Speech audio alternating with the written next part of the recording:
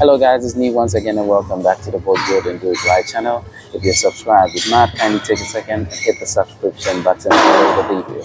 Alright, today's video is another simple one. We're doing a back exercise in this video, and it's a seated row exercise, a variation that we will do few tweaks to hit the lower back and then the upper back, hitting the mid traps, rhomboids, and part of the rear delts. Okay, so let's go straight into the video. We'll be using the rope attachment, and this is how it is. So now with the rope attachment, it allows us to pull the weight around our body when we bring it towards our navel, and that's the first variation.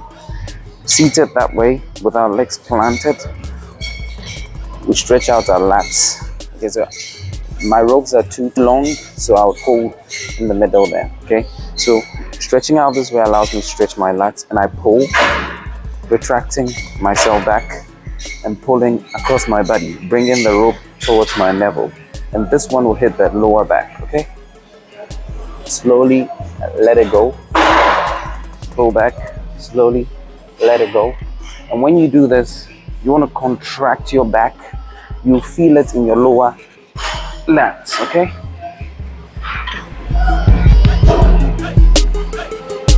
as you push your elbows past your body, you feel it more in your lower lats. Okay,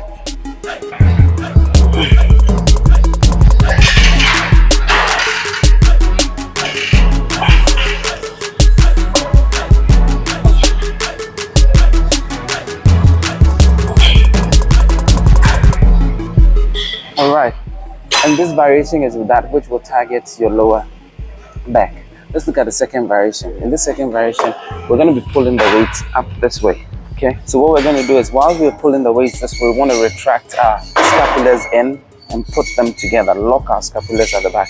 It's going to impact the traps up there, our rhomboids and our rear delts in a small way.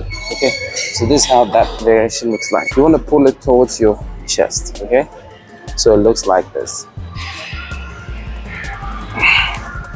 You want to lean back and pull towards your chest, retracting your scapulars behind you.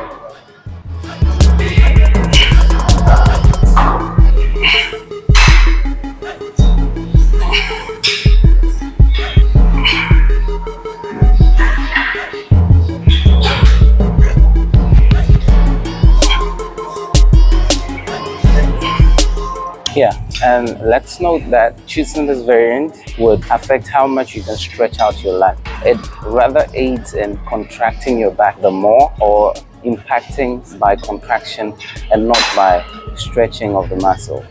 So that's the problem, because of the length of the rope you're using in this one. So the attachment kind of affects one side of the exercise. And again, this is just my opinion on how it feels to use it. Because in the case of a bar, I'm allowed to stretch a bit more before I pull. But then in the case of the rope, this doesn't happen. Once you stretch a bit, you put the weights back. So that's one thing you should take note of. Yeah, so thank you very much. That was the seated cable rows with the rope attachment. And don't forget to hit the subscribe button if you're not subscribed, and like the video. I'll catch you on the next one. Peace out.